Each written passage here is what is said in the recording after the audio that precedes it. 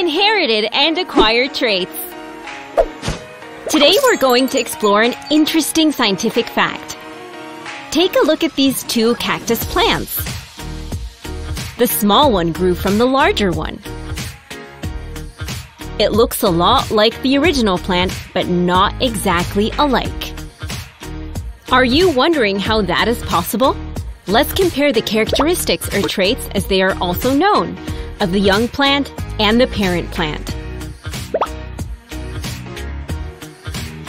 They seem nearly identical. Both are green, have sharp thorns, and a fleshy stem. However, the young plant is smaller and a slightly different shape than the older one. There's a bulge on one side, whereas the original plant has a smooth line. So the plants are similar, but not the same.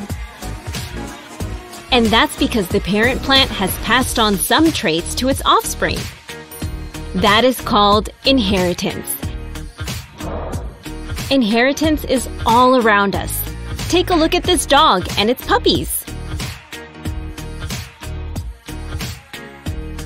Can you see the similarities between the parent dog and its offspring?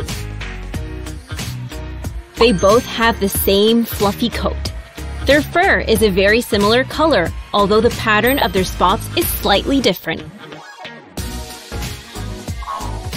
Their eyes are the same shape, but the color isn't quite the same.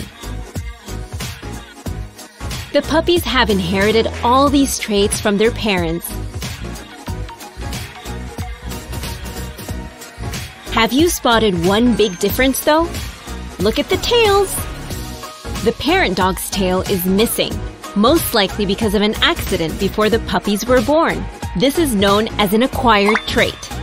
Acquired traits happen because of environmental or accidental changes. So it means the puppies didn't inherit the mother's short tail when they were born. Other examples might be developing big muscles from practicing sports, or having skills like painting or playing music. So unlike inherited traits, the acquired traits of the body can't be passed from parents to offspring.